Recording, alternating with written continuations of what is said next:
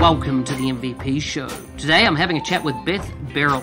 She's one of the newer business application MVPs. She lives in Florida, Tampa specifically, and is a massive asset to that local community and the wider business applications community. For full show notes for this episode, visit nz365guide.com/161. Now, let's get on with the show. Hey Beth, welcome to the MVP Show. Hey Mark, how you doing? Great, good to have you on the show. We've done a podcast in the past about a totally different topic, of course, much more around your career and lessons learned from being inside big organizations. This one is really about understanding who Beth is and the journey that you've been on over the last, years in your career, and ultimately recently becoming an MVP. Awesome. Yeah, sounds exciting. Looking forward to it. Cool. So before we get underway, Beth, what part of the world do you hail from?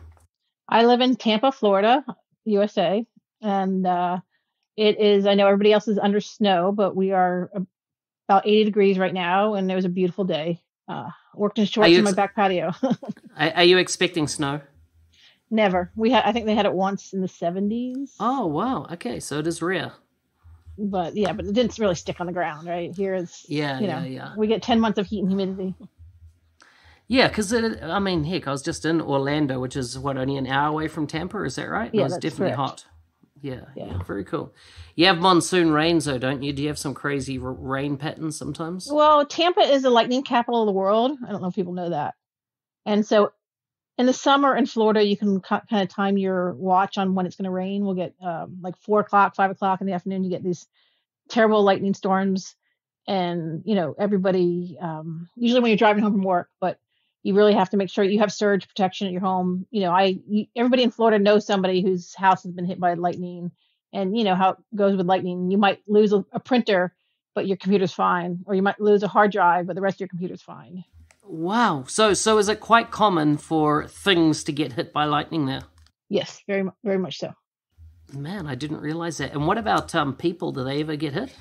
Well, most people who are not being smart, people go under a tree to get out from under the rain, and that is the worst place to be. Yeah. And then you have the kids, I call them kids, but people who are on the beach said, oh, it's just a little rain. And lightning, if you hear, like, for every 5 seconds you count is a mile away. But just because you can get hit by lightning, though, without really seeing it, because it is such a widespread thing. Yeah. When I was leaving Orlando from Summit, they said, sorry, no one's allowed on the air bridge because there's lightning in the area. And I was like, the air bridge to get on the aircraft. And I'm like, wow, I didn't. So they just stopped anybody. It was a fully covered air bridge, but obviously there's a risk that if it hits it, people get hurt. Yes, you try. The trick is, if you come into Florida in the summer, you try not to have an afternoon flight. Wow. Okay, good to know. I was flying out in the afternoon. But it's one of those things, though, you blink an eye and the shower's gone and it's beautiful again. It really is. It could be raining in your front yard and not your backyard. Yeah. So you've recently become an MVP. What category did you get awarded in, and what's it like being an MVP? Is there any change? I got in business applications, pretty much Dynamics 365 and Power Platform.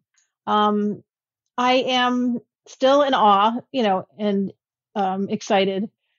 The biggest change is I'm a little overwhelmed by the amount of information that's out there, and the amount of the MVPs seem like a small family. There's always one or two outliers, but everyone seems to really communicate well. And whether you're in New Zealand, I'm in Tampa, Prague, everywhere, it seems like it's a great community. My biggest thing is just channeling all the information, because I'm one of those people that I want to know everything, but there's no way you can keep up with with everything. I'm sure there's a flow for that. Yes. You mean, power automate, right? Yeah. Exactly. Right. To try and manage, because you are drinking from a fire hose, right? Once you get inside the program. And that seems to be a common comment a lot of people make, is there's just so much information coming from so many different channels, areas, that type of thing. Yes. And like I said, I'm always one of those that with technology. I always want to know what the next shiny toy is, right? Yeah, And yeah. So tell me, how are you handling it then? How are you handling that constant amount of noise, and really working out what to focus on and what not to? well, one, I have my day job, so it kind of forces me to not, I can play all day long with that stuff. But I am trying to, most customers are not up with Microsoft and the news, latest and greatest. So I'm trying to take a step back and tell myself, okay, I don't need to be the first one to know this. I don't, it's more of a self talk. And there's certain things I like, and there's certain things I don't like. So I'm trying to concentrate on my likes, what really hits me well, and what might affect my customers. Yeah, yeah, yeah.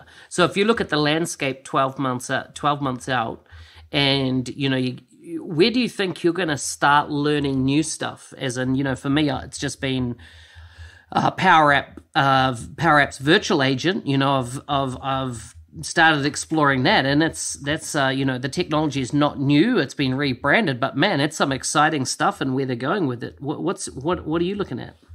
Well, I'm actually looking at the omni-channel right now myself, but it comes from customer need. We have a customer who's going to need that shortly, and they have very strict security needs.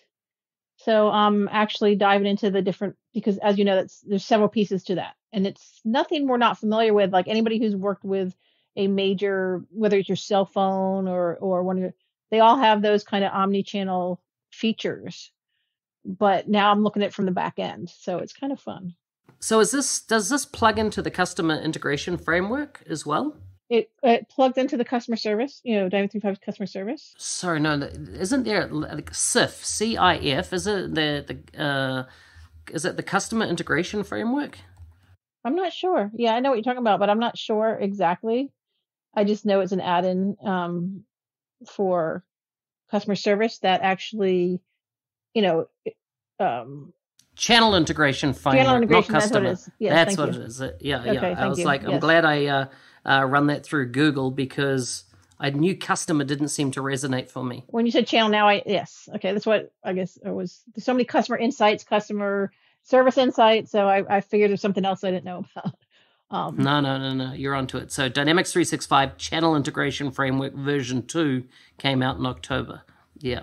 And they're kind of rebranding some of the stuff in there and adding some new features. And it's very cool because, uh, when I work with when I'm as a customer myself, when people have those bots and whatnot, I find some of them very frustrating.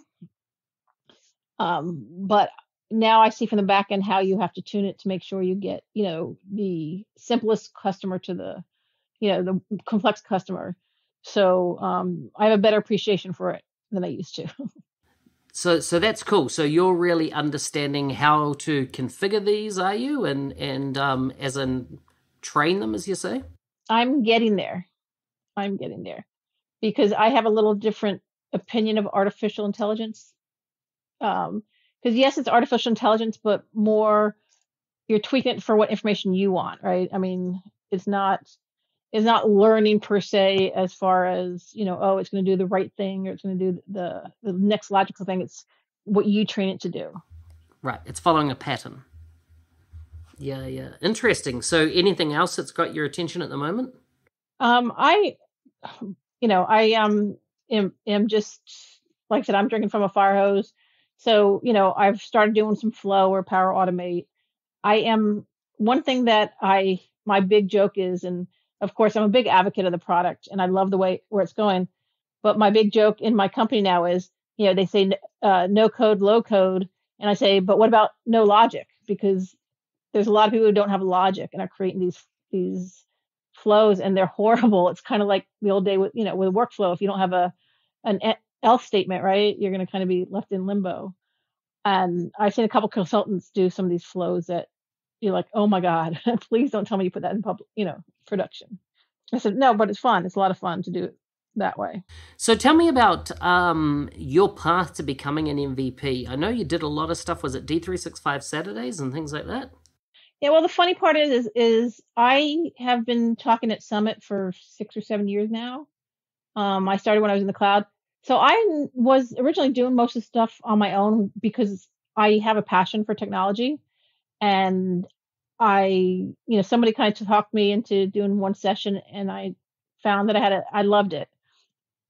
So a lot of the stuff I was doing was more my passion for the product, and and then someone said, "Oh, you should become an MVP." I'm like, "Well, what do what's involved?" Because I thought it'd be a little bit different. And I was already doing the Dynamics 365 Saturday last year, when it was recommended to me, and you know, once I heard about it and what it is. I mean, I know Chris Cognetta for a long time and some of the MVPs, but I really didn't know what they did to get there, because it's kind of, it's not a trade secret, but you think it's different than what it is. And but so then, I was already doing Dynamics 365 Saturday, and some of the other stuff that I did was, already on the way to being an MVP.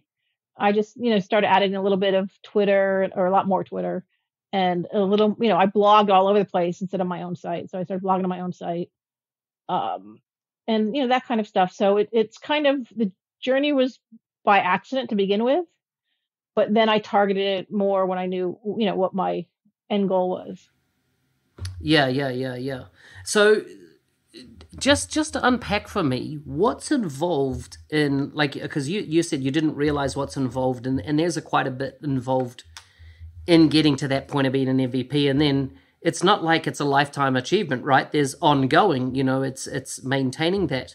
What was involved in putting on? Because I understand you pretty much was central to those 365 events in your region going. What was involved? You have to be passionate. I don't believe that if you just Dynamics 365 CRM, that you can even get there.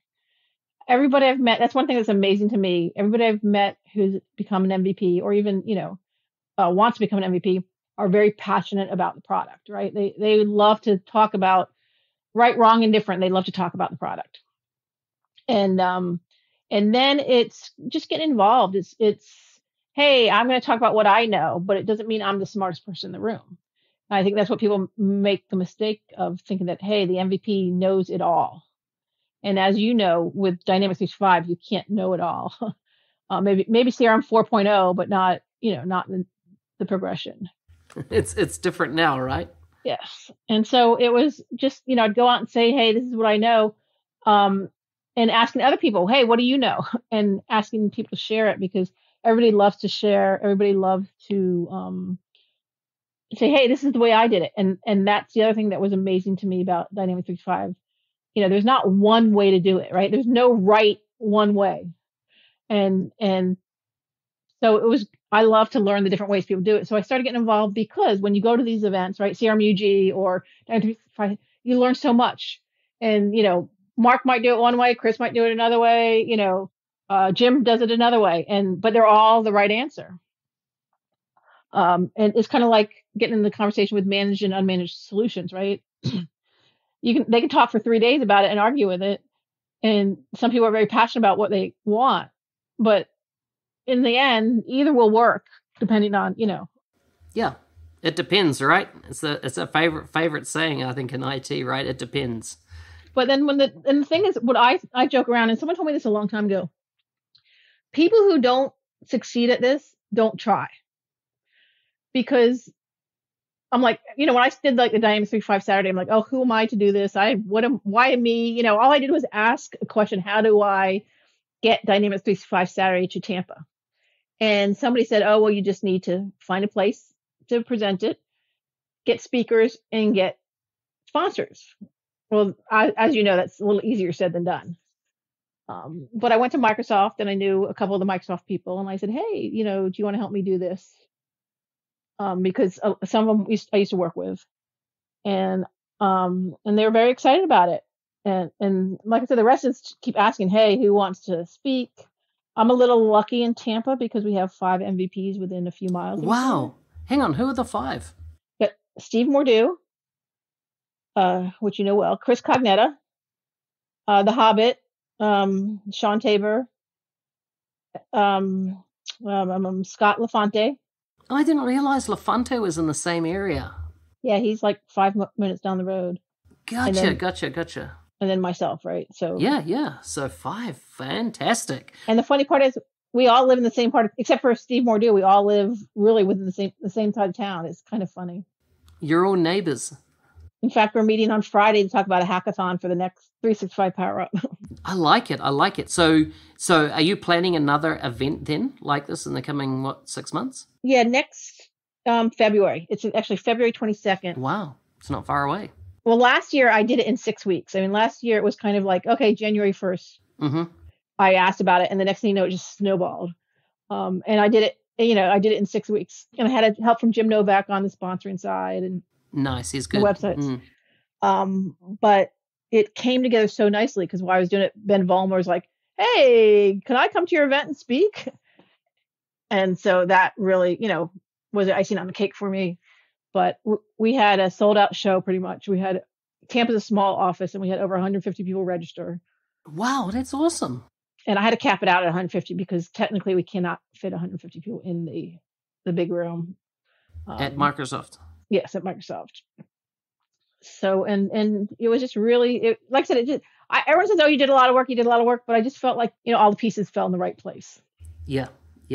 So tell me, if you were giving advice to other people putting on a 365 Saturday event or a D365 Saturday event or anything, Power Platform Saturday event, what ducks do they need to get in a row to put and make an event like this work well? Well, like I said, I think the 3 things I said, you need to find a venue, and Microsoft, if they can, more than happy to host it here anyway in Tampa. Mm-hmm. But you have to have someone who's going to sponsor you from Microsoft because you can't be there without a Microsoft person. Right. So you actually need somebody, a Microsoft employee, to kind of open the building and represent you or vouch for you for the day right on site. Correct. Mm-hmm. What else? And then you start asking for speakers. The MVPs, all, if they can get there, are very happy to come and speak. So you first hit the people around you. And then you start putting out on social media, "Hey, I need speakers. Hey, you need speakers." And if you have the right speakers, the sponsors come. I had sponsors asking me if they could come to Tampa. A lot of it was last minute, but I was doing everything last minute as well. But, like Click Dimensions, they're probably going to sponsor us again this year. But that's, it's a nice investment for them with a decent, amount of attention. We had, last year we had Salgari come all the way from Ireland, and they came and spoke, and their session was packed, and they thought it was well worth the money.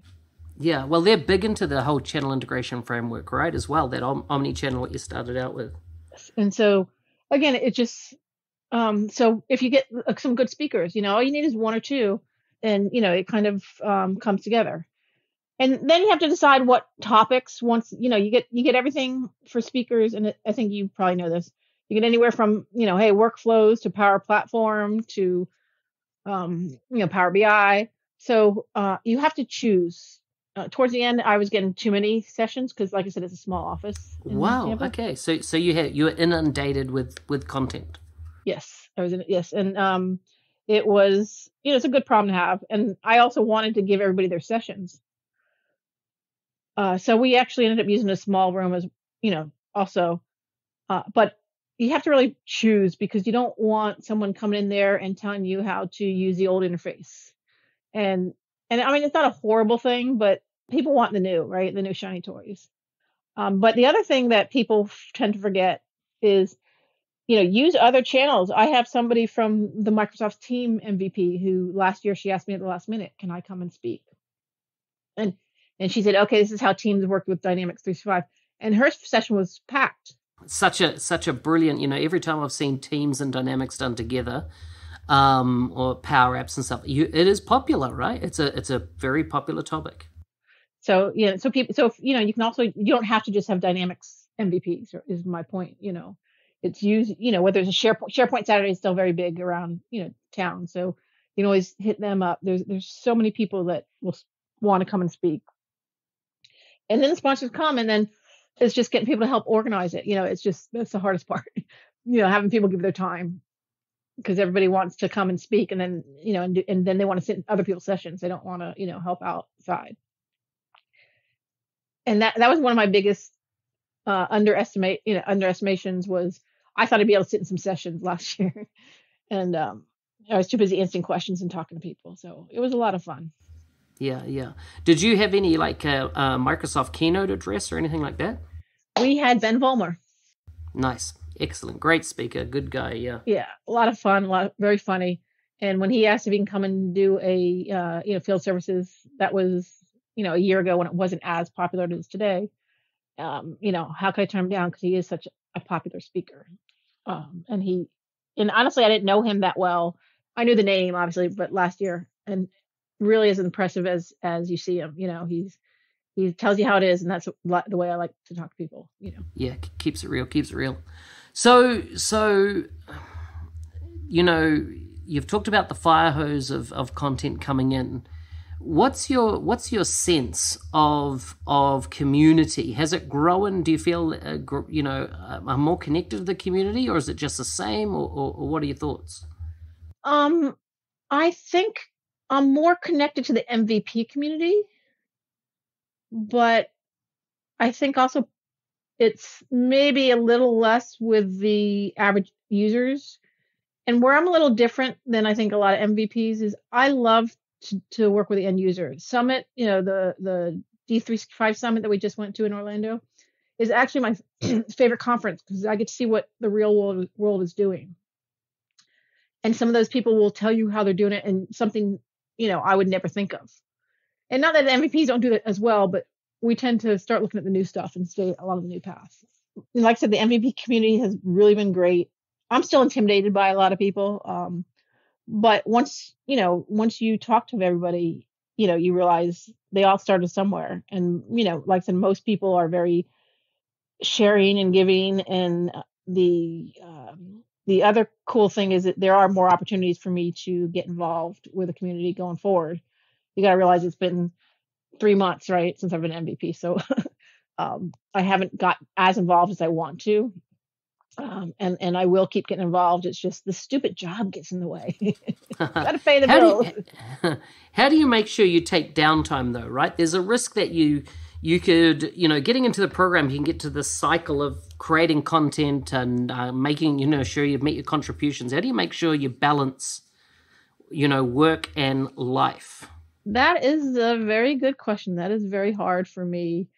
I just actually went through that. It was easy before I became an MVP because I have a son who I would go to his football games, and you forget to get up and breathe, as you know, sometimes when you're at a computer.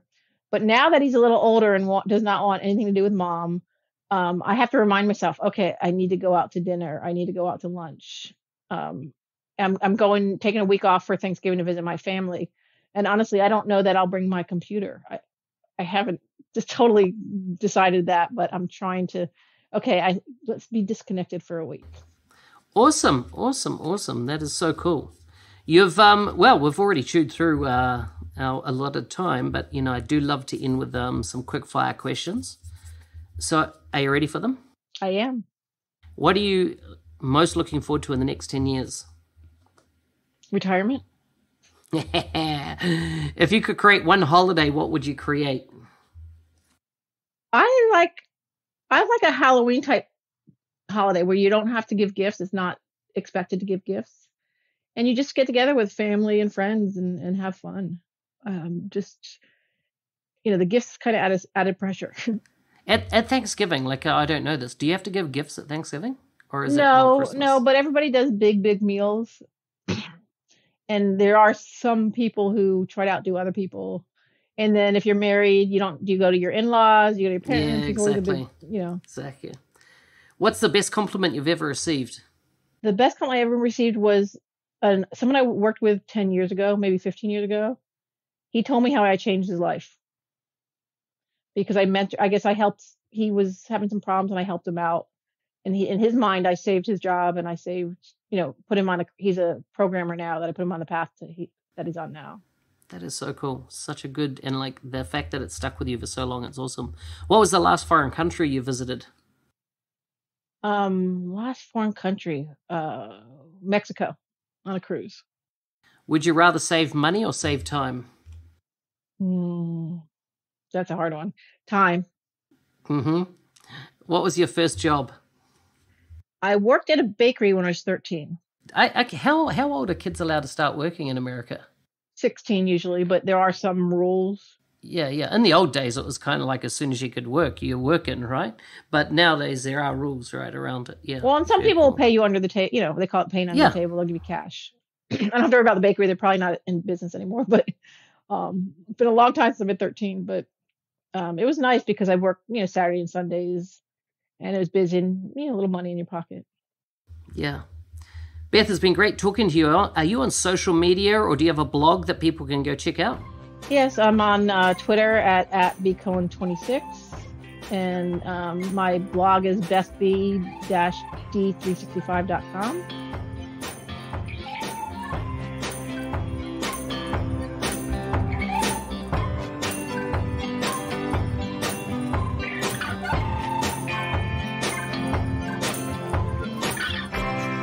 Hey, thanks everybody for listening. Another year has passed, and I'd like to take this opportunity to thank all of our listeners and supporters. Because of you guys, I am driven and feel motivated to continually do what I'm doing. And of course, I'm always grateful to all the MVPs who have taken the time to come on the show and share their stories with us and serve as an inspiration to other Microsoft business application professionals out there to grow in their profession and contribute to the community. We've got lots planned for the show, so if you have thoughts, questions, or suggestions about the show, please feel free to drop a message in the comment section or send me a private message on LinkedIn is often the best way to get hold of me. Full show notes for this episode can be found at nz365guy.com/161. See you next time.